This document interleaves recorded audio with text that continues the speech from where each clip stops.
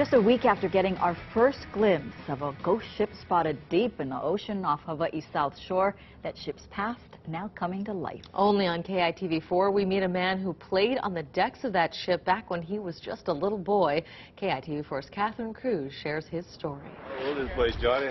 Oh, hey. That's David. History came alive in Waimanalo this morning. Mililani resident John McGuire Jr. and his family came to meet the scientists who brought back images of the deep. On one of its final dives this season, the university's deep-sea submarines discovered a ghost ship sitting upright in 2,000 feet of water. It was a rare sight to see, the vessel with all its rigging mostly intact on the ocean floor. And on this morning, a man who sees the ship as far more than a sunken relic.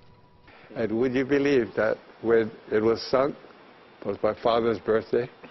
McGuire's father, John Joseph McGuire Sr., was the chief engineer on board the cable-laying ship, the Dickinson. John Jr. spent hours playing on board the vessel, dating back to when he was 9 years old. I remember the Dickinson, when they came in, they were always at Pier 13. Across the street was old Honolulu Ironworks, I think. And I remember, going on the pier at the gangway and going in the back and always diving off, just waiting for my father to go home.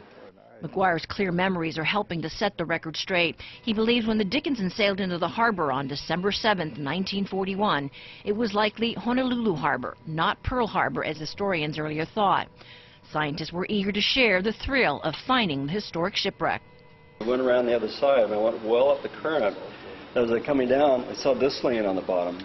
It was the engine order telegraph. Completely, there's no growth on it, no corrosion. Amazing, huh? And it's on all stop. There's the bridge. So missing the upper part. The whole top of the bridge, the roof of the bridge came off, but you could look right down inside the bridge. Amazing. And they were using like gliders. McGuire recalled the story he heard over and over again, how the crew talked about sighting a whale alongside their ship as they were heading toward Oahu that day in '41.